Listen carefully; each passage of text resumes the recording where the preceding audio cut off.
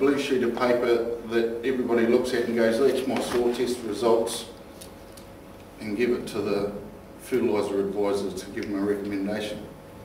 Our big point of difference is we've actually designed you a fertiliser program based on all the soil essential mineral elements. So, we've got a clicker here. Yep, the right hand button, that's one away a bit, yeah. Right hand's forward, right hand down. So,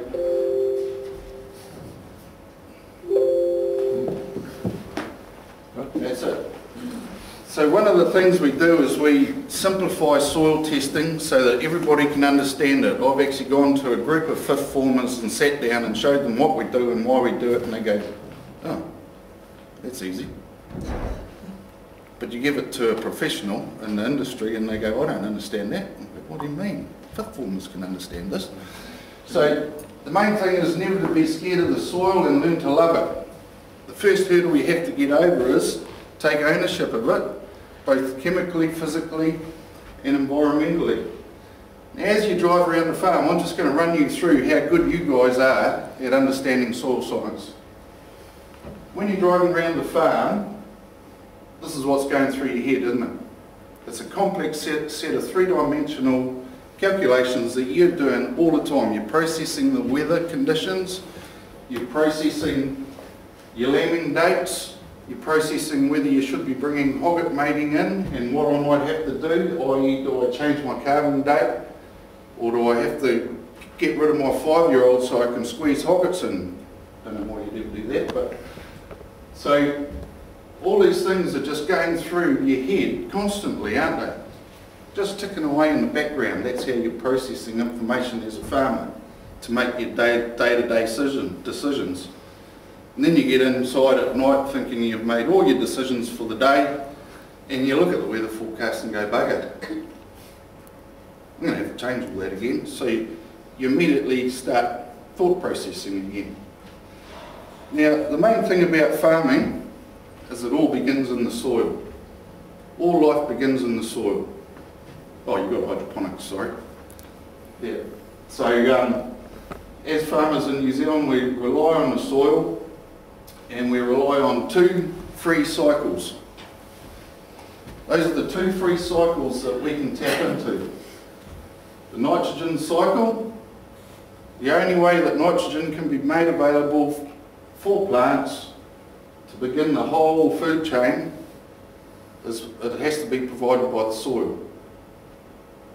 Not even legumes can fix their own nitrogen. They're called nitrogen fixing plants, but in actual fact, they've got little bugs in their root nodules and they rely on the bacteria to fix nitrogen. Didn't exist before 1965 in New Zealand, but we won't go into that, it's a long story.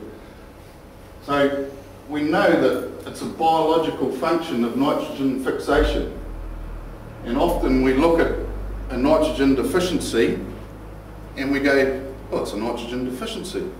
Now that's an easy out. Could have been potassium, could have been manganese, could have been iron.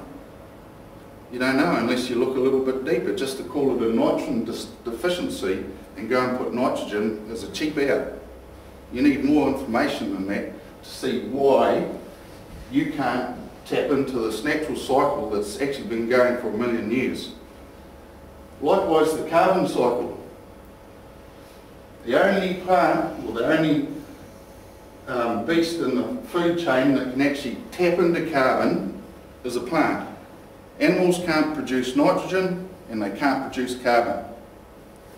The plant's the only one that can take carbon from the atmosphere and add it into the food chain.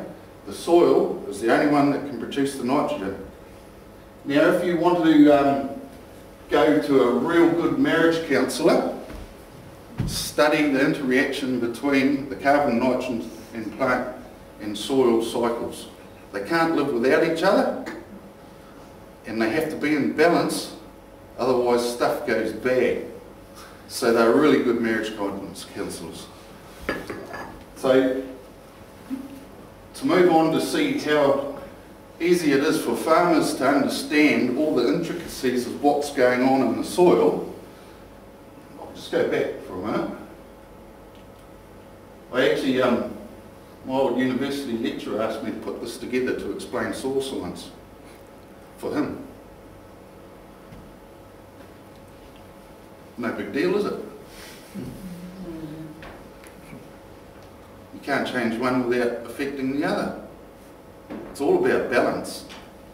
And it's all about balance through the food chain, and that begins in the soil. So we don't look at all those elements because they don't all have known quantities and you can't measure them in the soil. Like, for instance, you can't actually measure selenium in the soil as plant available. You can only measure it as a total pool. So we can't give you any advice on what's unknown. We only work with the known numbers. So does anybody not understand that? So now you all understand, don't you? Not one hand went up. It's easy, isn't it? We're going to do some stuff on the board soon. We're going to look at how the soil drives production economics. And if you get it wrong, I've failed.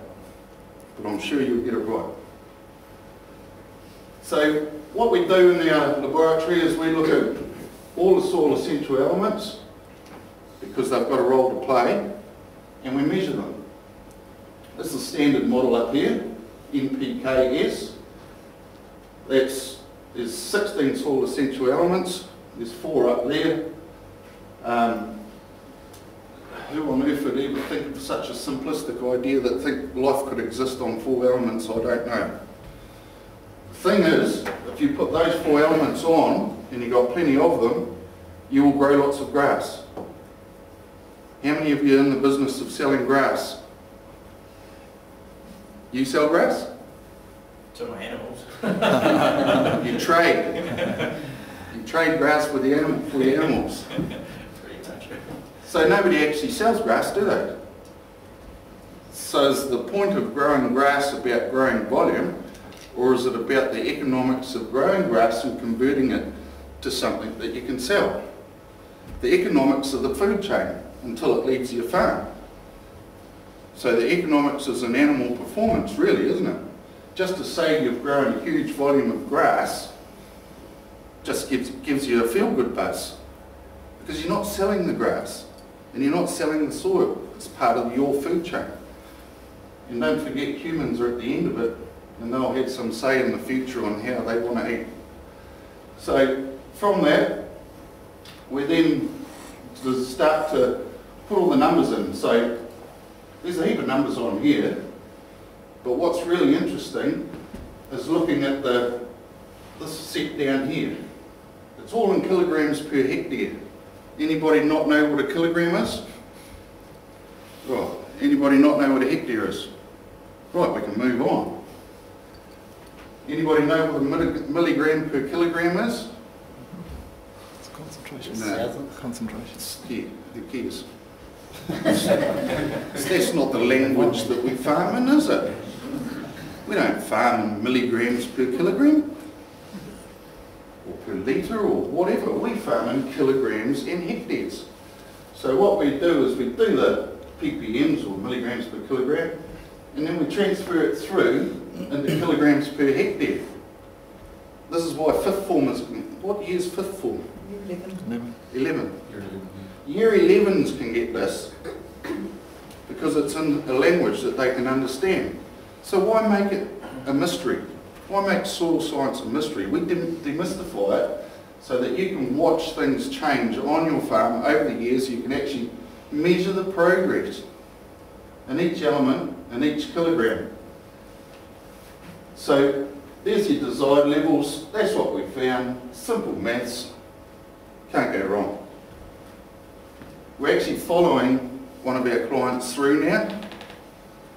So this is the easy bit. Everybody likes the pictures. So that's the desired level, regardless. Cobalt might be 3 kgs to the hectare, that's the percentage of 3 kgs. Calcium might be 4 tonnes to the hectare, but that's its percentage of its desired level. So the whole model that we work on is based on the ratio theory, but it's a slight hybrid because the ratio theory was never completed. So what we did was completed the ratios from here down. Ratio theory, or Albrecht's ratios, which was more than Albrecht, there's a whole team of them put it together. That dealt with calcium, magnesium, potassium and sodium. But we've extended it now to include all the rest of the essential mineral elements that we can measure and give you a recommendation on, because they've got no one left in the soil. And it's all about the balance. So the model now, we enter all this information into our fancy computer program, and the model's going to get the best performance. We want everything as even as possible, because that's where your animal performance comes in. If you get that even, they're absolutely smoking along. Low death rates, they just behave like animals. They live, reproduce and produce. So you're saying they're in balance. If they're even, they're in balance. Yeah. Yep. But we don't stop there, because the optimum's here. But the computer says we need things in balance so that you get optimum performance, and then start moving through to the cream of the cream, which is right up here, and that's the best you can be. Now, from all that information, we can then just put together your fertiliser program. And that fertiliser program is based on the minerals in each one of those products for that company. We work with quite a few different companies throughout New Zealand, so we have to know if that's 10% cobalt or 20% cobalt. Because if you take that list to another company, you'll get a different prescription, because they've got different mineral concentrations in their products. So we'll go through, and we're up to 2016 now, so we've got some kilogram changes there. So what was that first year? 2011. And things are starting to come up and start to line up a bit. So that once again we readjust, we reassess and build a different fertiliser program now, because things have changed. So you might all be thinking, so what's in it for me? Well, once you start putting all these elements into your fertiliser program, it comes down to production economics. So what we're trying to do is create a win-win situation. If we start at the soil and look at deficiencies and then build it all into there, then your animals are going to perform better. And this is actually based on standard modelling. Say you've got a fertiliser spend of 50,000, and this one's got a fertiliser spend of 50,000.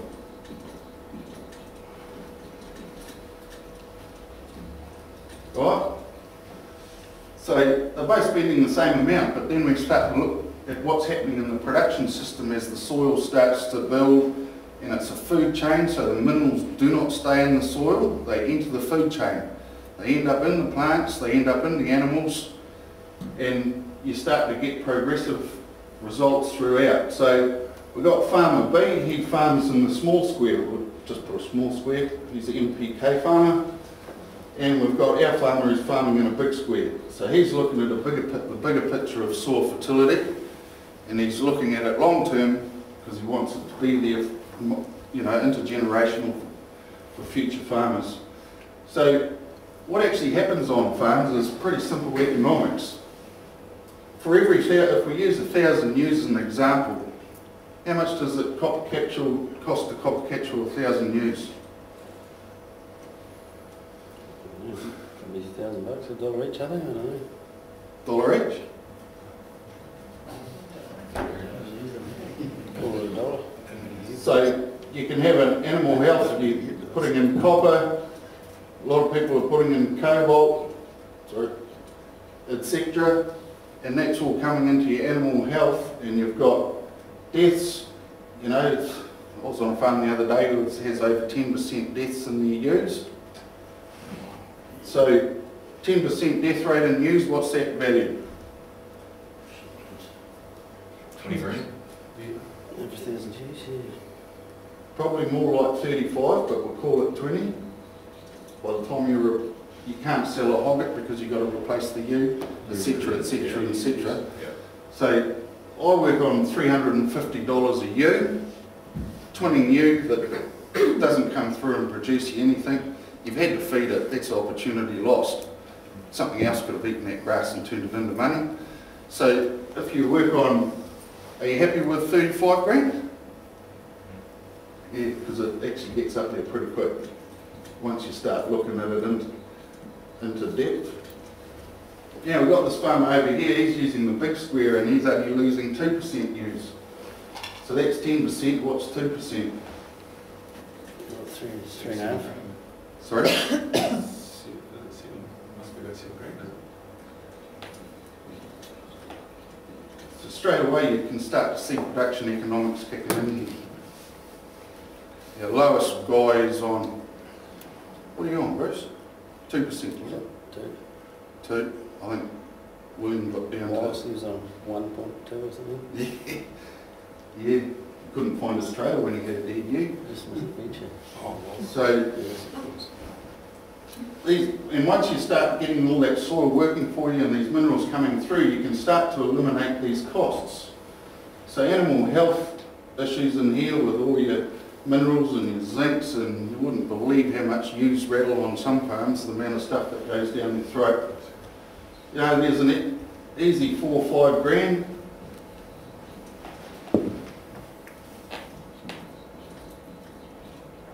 Cost. And that's a loss. So straight away you can see how much you can improve the actual financial welfare of your farm, your financial health of your farm, by looking after the health of the soil. Dairy farming is no different to sheep and beef farming. You're just converting grass into milk instead of grass into meat. Dairy farming is actually a lot easier than sheep and beef farming because you usually only got one class of animal, and hey, you can find a paddock of grass for one class of animal, can't you? You know, so what happens in the dairy industry is reflective of what can happen in the sheep and beef industry. And to be quite honest, we've taken animal health out of the picture and we've saved 30,000, 40,000 on some farms. So getting back to this farm here, what's been going on this farm here? So if we summarise, oh, go back, sorry. He went and whacked a whole lot of lime on. Wasn't a good idea, and he regretted it afterwards because he overdid it and ended up with animal health issues just for a year, well, one spring until it settled down again. So he got his calcium up to where it should be. So now he doesn't need any lime in there, so we'll readjust it again. Trouble is, because there's no lime going in there, that costs $600 a tonne, I think it was. So we'll go back over here to our, this is our FERC spend. So we've got a budget of $50,000, and how many times do you hear people come up the driveway, and our clients get it all the time, because once you start getting your magnesiums, they're cheap, and calciums are cheap. Once you get those up there, it starts to get dearer per tonne because we've got more trace elements going in. And so, you know, that at $600 a tonne. And everybody goes, oh, you'll go broke if your fertiliser costs you $600 a tonne, won't you? Because you can buy superphosphate. How much is superphosphate? 300? 320?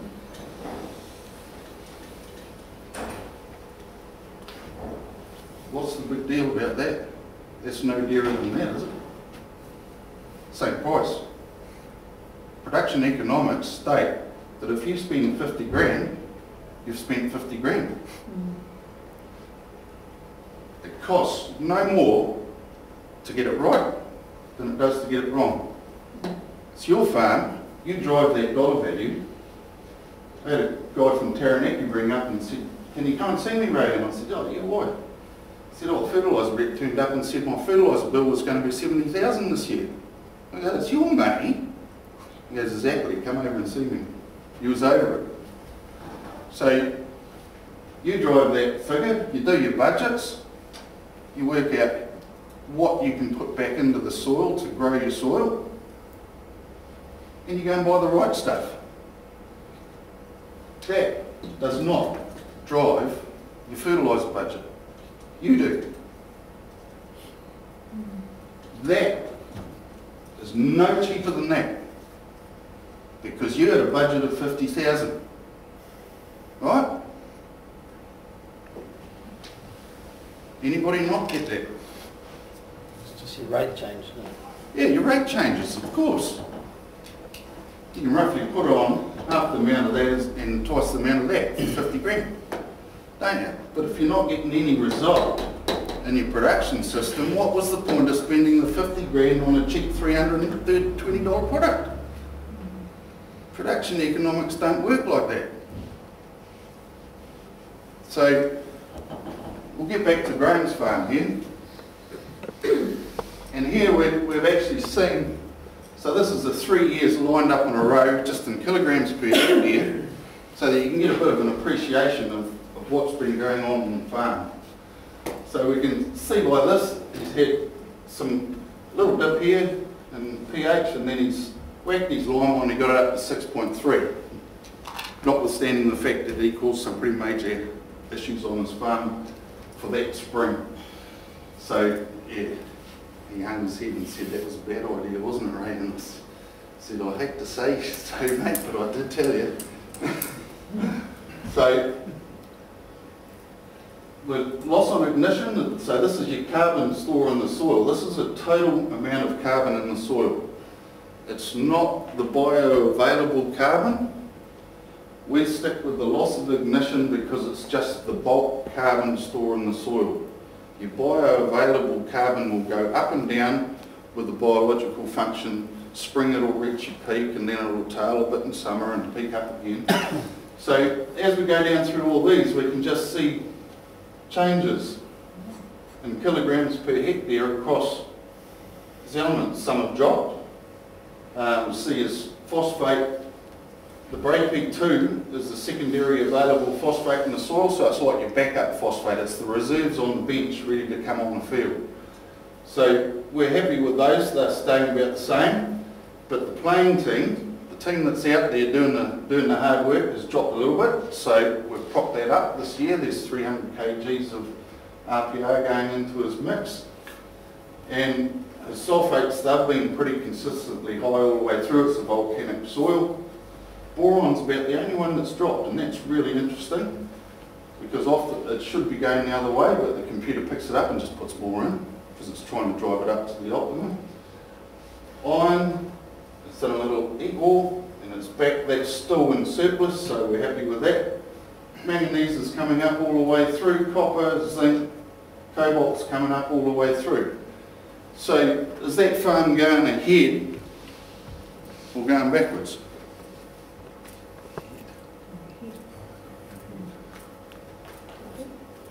The numbers are right, eh?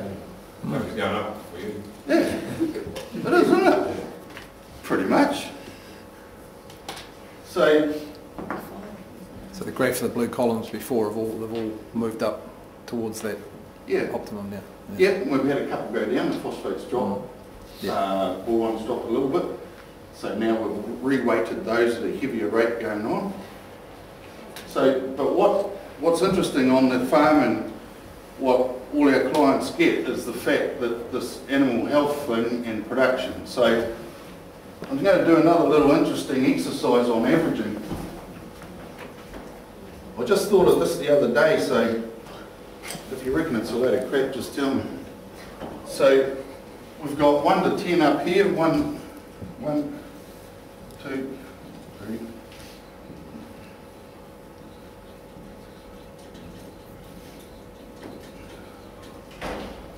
So a lot of farms in New Zealand, they're like, you know, your steep hill country farm, stocking rate, what, 6, 7 ewes per hectare or stock units per hectare. They might be producing down here. So we'll call that flax production.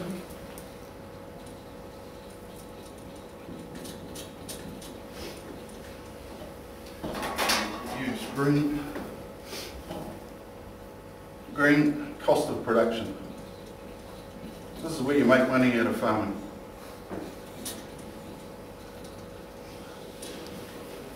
Right. So you'd assume, wouldn't you, that the average farm would be sort of sitting in the middle here with a production level about there, and once again a cost of production about there. And you got a good class of land where guys can stock really highly. Now right up here, production at that level, and then you look at the costs, because they're cropping, putting in all these crops, they're spending money as fast as they're making it. Their costs are there. Which farm's above average, which farm's average, and which farm's below average? They were the same. They're all average. This is the New Zealand great averaging model at work. The more you produce, the more you spend. The more it costs you. Unless you get it right. That's one. So the real skill in agriculture and using the soil and that whole interrelationship between the soil, the plant and the animal is achieving the ultimate.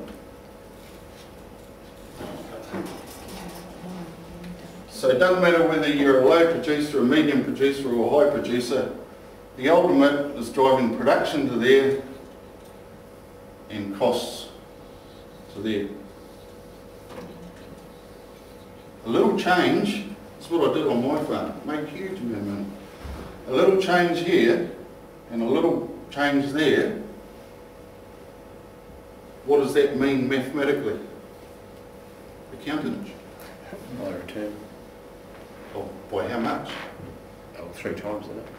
50%. Yeah. 3 times ahead. Yeah, so you can't claim that bit because everybody's doing that bit. But you can claim that bit and that bit. Yeah. So you've got 1 there and 2 there. 1 divided by 2 times 100 equals 50%. So this guy here is now 50% better off than that guy there. He can do it up here. We can do it down there because that's often controlled by soil type, topography and all the rest of that jam that comes into what is a farm. But it doesn't matter where you are, if you make a conscious decision to go, I can sneak a little bit this way and sneak a little bit that way, all of a sudden, the accountant, my accountant summons me. He goes, what are you doing? I said, well, I hope it's working, you're going to tell me. And he goes, yeah, it's working all right. We didn't chase any one single thing. That's why we design those fertiliser programs the way we do. You don't chase the god of agriculture, phosphate. You've got to look at how they all interact so you can make subtle changes. It's the same principle in the soil that it is in production economics. You see, anybody can grow a heap of crops and then just pile on more lambs, but they just spent more money and made more food. So they're heroes because they're going to feed an ever-increasing world population, but they haven't achieved anything personally. They've worked harder, but they haven't got ahead. They're still average. Production Economics 101.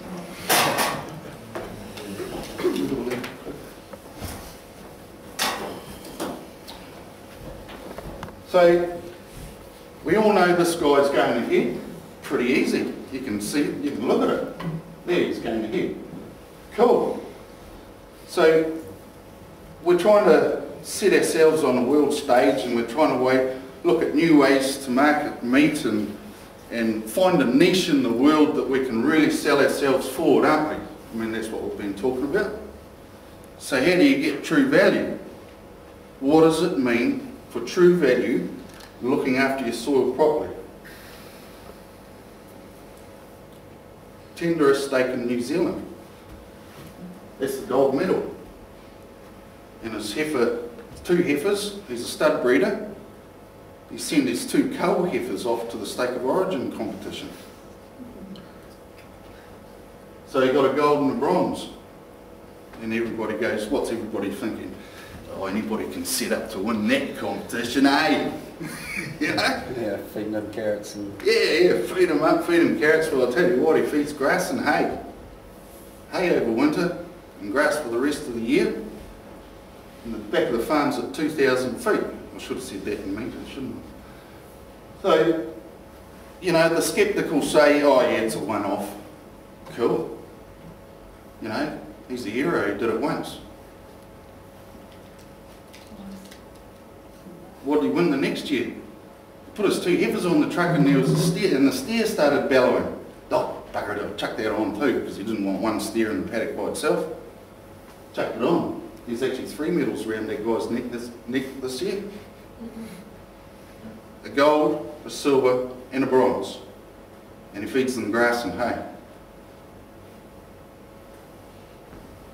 So, people often have an excuse, oh, my stock aren't performing, and they just can't get you can't find out why. You've got to dig deeper back into your production system. Don't go forward, don't go running down to the vet and go, shit, I need something, because my stock aren't performing. You go backwards and you find out why.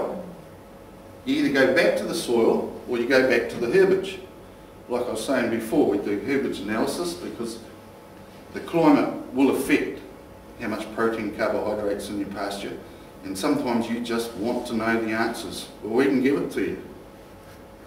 We had a case of lambs putting on no weight on lucerne. So up from the South Island comes a bag of lucerne, 37.6% protein. Sure. It's a wonder they were still alive. But it was a paddock full of kilograms of dry matter, so because you've got kilograms of dry matter, you put some animals in. There's some kilograms of dry matter, eat, behave, grow fast. Bollocks. It's not that simple. So if you want to arm yourself with more information about animal performance, about your soil performance, you can't just guess it. I got involved with a mob of steers, beautiful big bullocks, doing 200 grams a day. The guy got them in to weigh them, should have been up to weight to go off to the sale. 60 days they put on a couple hundred grams a day. No energy in the grass. You need energy for growth. So if you want to know grass, you have to learn grass. And just by looking over the fence and going, there's that many kilograms of dry matter in that paddock, I'll put X amount of sheep in there and I'll do 1.2, you know, a day, sorry, cattle. And then you pull them out and reweigh them and go, ooh, it's because you haven't learnt grass. It's the same thing with crops. Guys will put lambs in crops and they just sit because they don't understand animal nutrition. And eventually they start going. Well, the rumen takes 3 weeks to make that transition.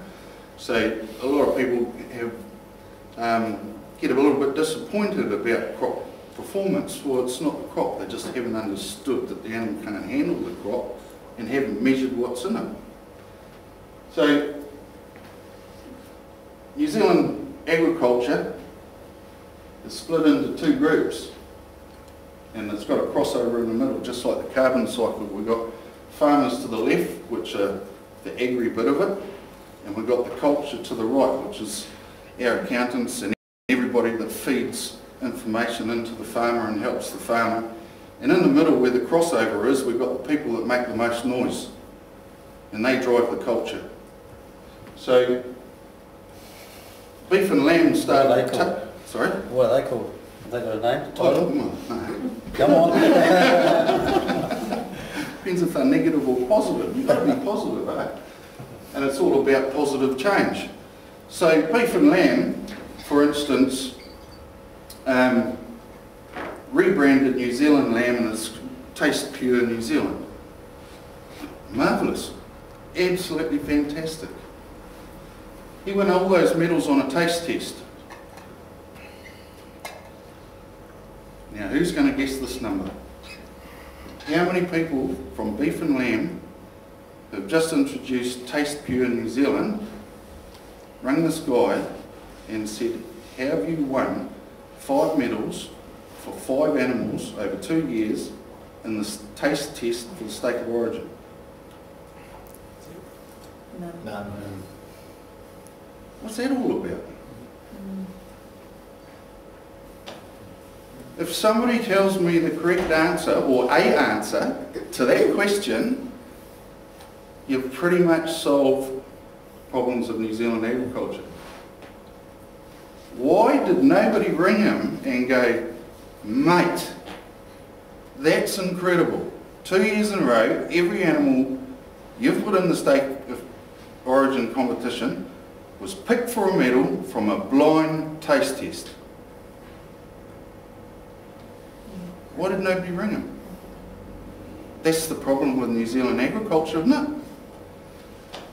Everybody talks about change, but nobody wants to do it. You brought that up. What were the people, the groups? Who did it? No? Yeah, some of the four people, yeah. Somebody, everybody, nobody. Yeah, somebody, everybody and nobody. Yeah. All 4 of them forgot to ring him. No, nobody rang him. Yeah, oh yeah, true. I'm a bit slow on that. So, you know, and it's all this branding. We're going to brand, and then guys come up with technology that can do it. I'll tell you another little bit of technology that we do that's really whizzy. We've got a patent on a process of being able to test grass, so the farmer knows if he puts animals in that paddock how much urinary nitrogen they're going to produce, right? Because we've got all problems with these animals peeing everywhere, I think, obviously. Anywho, animals can't produce nitrogen. And they can't store it, so sure they got to pee it out. They've got no storage mechanism.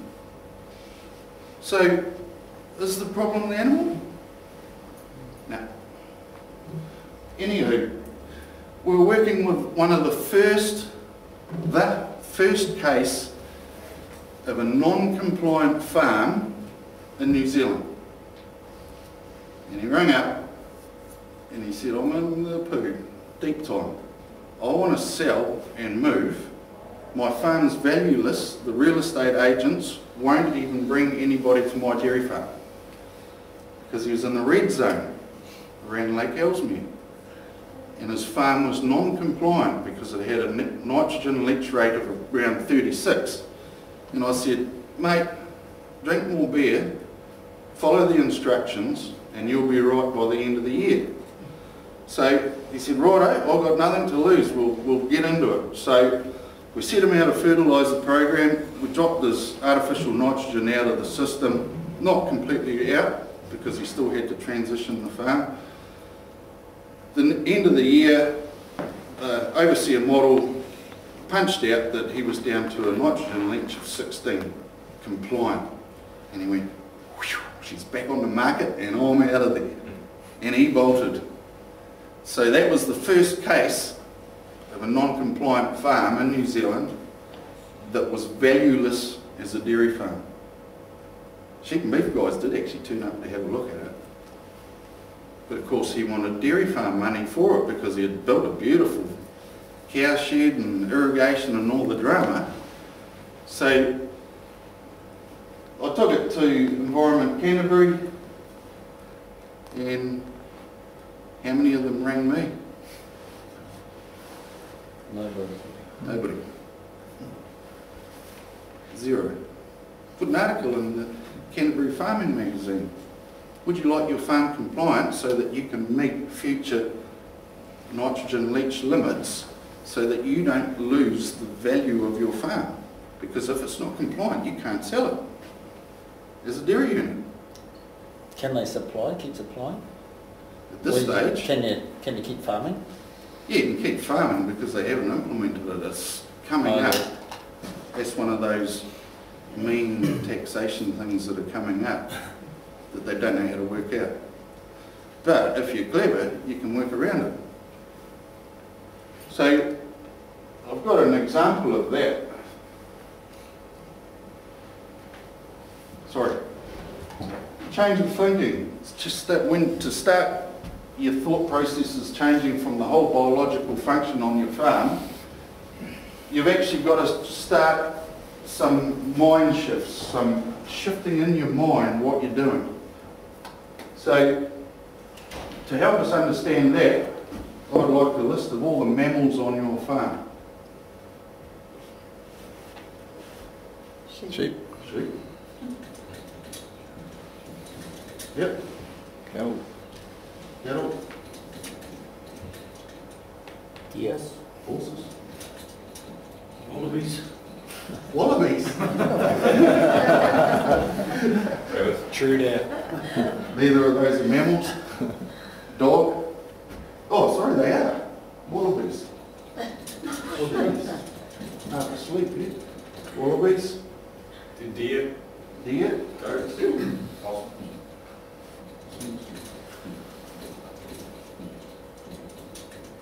You all forgot your best mate. Yeah. Hubby. Oh, Yeah. humans. Are you sure they're at the top? Who does all the work on the farm? dog, That's yeah. right. So they're all mammals. One of the first jobs you get on as a kid on a farm is feeding the animals, isn't it? Even kids know that you feed different mammals differently at a young age. You don't feed a slice of hay to the dog. It'll have a good sleep, but it'll go hungry. And you don't chuck half a leg of lamb or old ram over the fence into the horse paddock. Waste of time, isn't it? But they're all mammals, aren't they? What are these? Well, they're all plants. Every one of those is a different animal. So in our computer model, we have to know what plant you want to grow, and then we aim to optimise the soil fertility for that plant. Those blueberries, when we started on that orchard there, they were producing at 1.2 to 1.5 kgs a bush on 30 to 35-year-old plants. Within a couple of years, they were doing 12 to 15 because we fed the animal right. We targeted the plant with its requirements. That bowl of strawberries happens to be another one of our clients. They grew the blueberries too. Voted the best strawberries in New Zealand.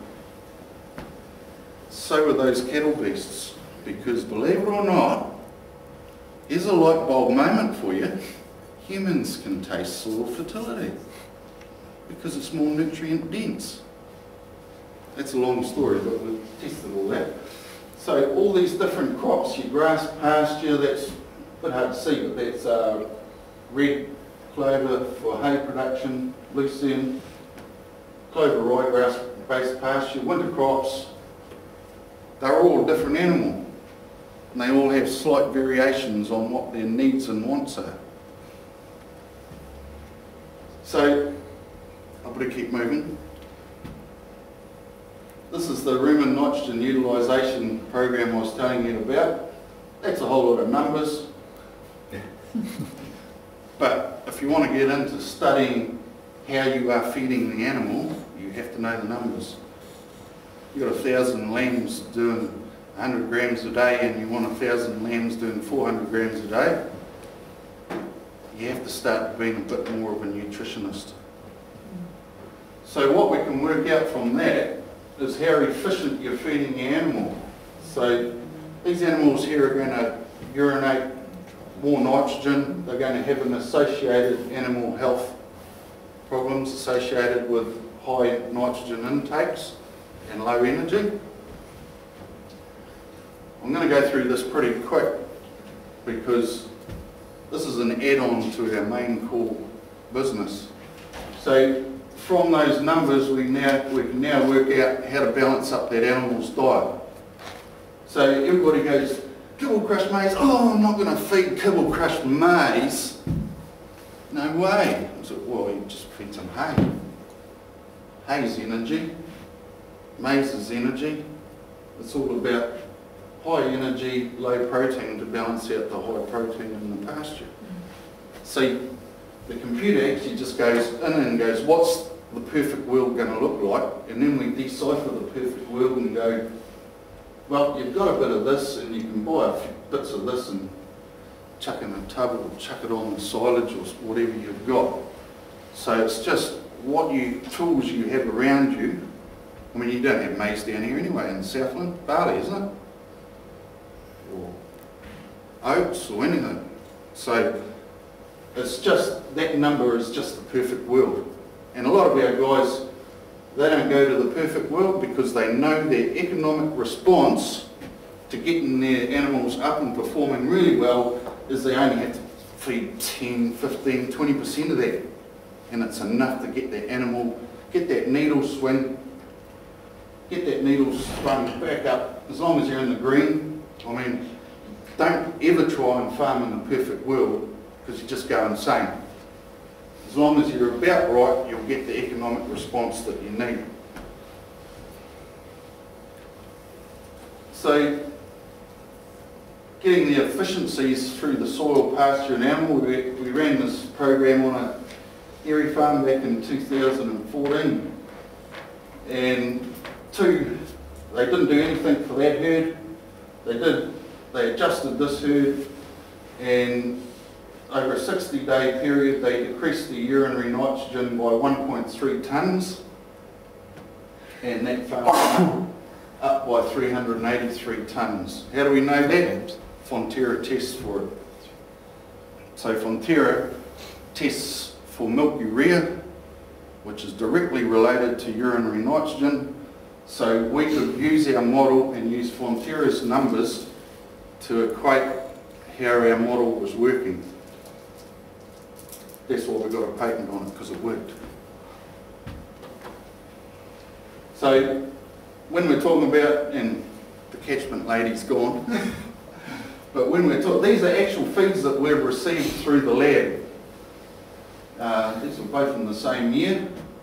So I've just done a few rough calculations here. So for every 1,000 cows, there's a surplus of nitrogen on this farm, and they're urinating 4.5 tonnes of surplus nitrogen over and above what they should be, because there is an optimum.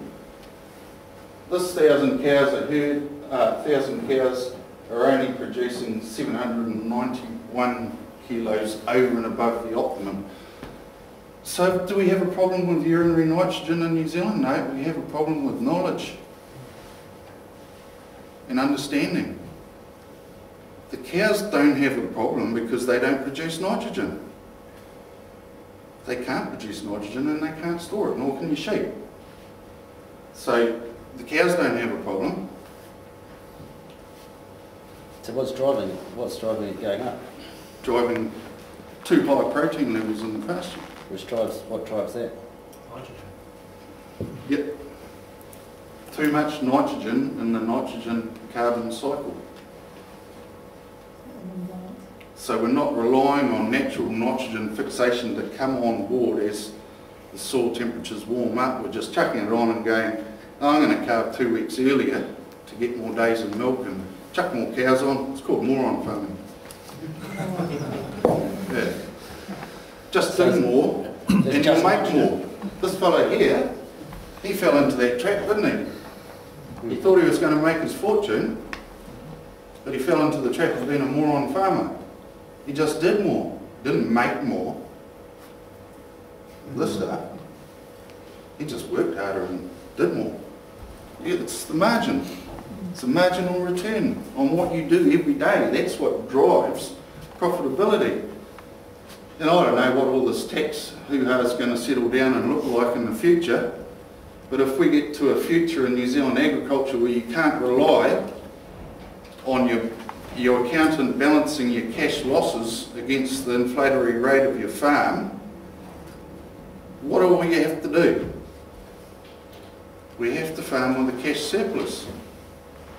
So the sooner you get that going on,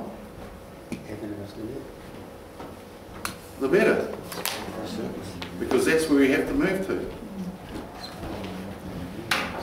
can't grow your business on capital wealth, can you? If you're going to get taxed hammered out of you. So what you have to do is you have to take a bit of cash out and pay off debt, thus increasing your wealth.